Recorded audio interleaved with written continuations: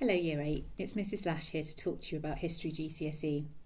If you're watching this video, it's probably because you have begun to wonder if you should choose History GCSE. Hopefully this video will help you make up your mind. Should I choose History GCSE? When you're making your decisions about whether to choose History GCSE, there are 4 things that you probably need to ask yourself. What will I learn about? How will I be taught? Where will it take me? And will I be good at it? The first one is what I will learn about. We have chosen 5 fascinating topics for you to learn about, and I'm going to talk you through each one of them. We start our course by investigating medicine in Britain from the year 1250. We investigate all of the deadly diseases that people have suffered ever since the medieval period, such as the Black Death and cholera. We'll look at what people blame disease on and how they've tried to cure them.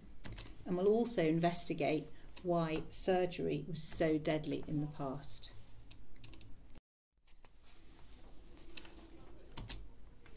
After that, we study medicine and surgery in a particular place, the British sector of the Western Front during World War I.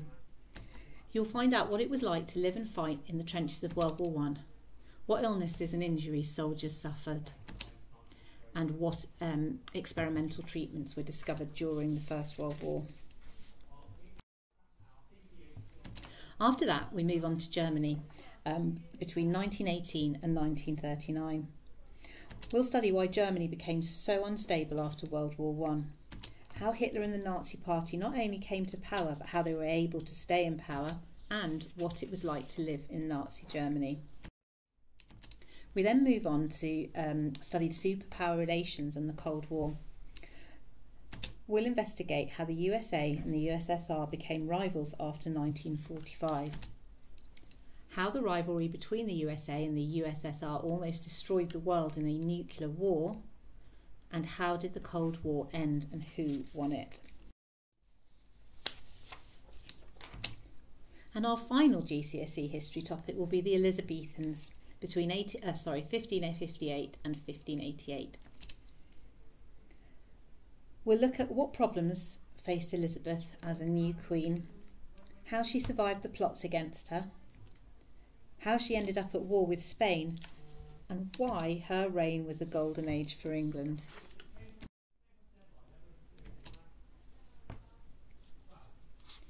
If these topics sound interesting to you, then the next question to ask is, how will I be taught?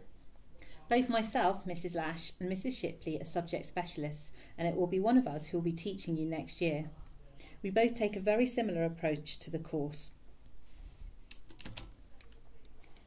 We will talk to you about the past in a fascinating way so that you understand it, give you retrieval practice activities to help you improve your knowledge and memory, present you with interesting sources of evidence and help you analyse them, prepare activities which encourage you to read and think independently, and set you homework which builds on what you have learnt in class and helps you keep the knowledge of topics already completed just ticking along. Where will it take me? Some students might go on to be historians, but most students who take history don't go down that route, because history gives you so many useful and transferable skills which employers value really highly. And these are a few of them at the side here. After doing GCSE history, there are all sorts of career paths that you might go down. Here are just a few of them. These are common areas where historians work. And don't forget that history is also an excellent subject to study for A-level.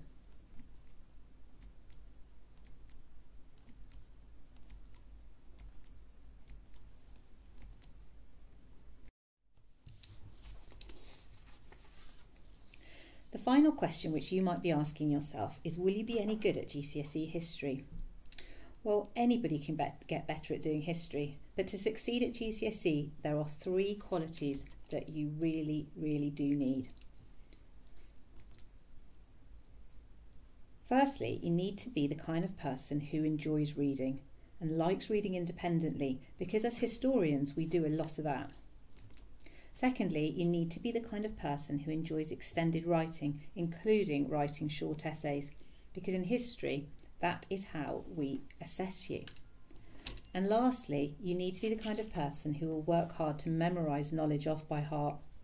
As historians, we have to know lots of facts, so it really is important that we are able to learn and memorise it.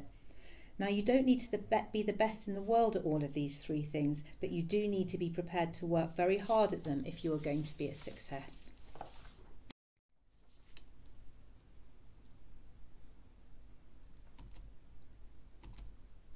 If you're still unsure if history is for you, then please do get in touch. So you can email me at llash@henleyschool.com.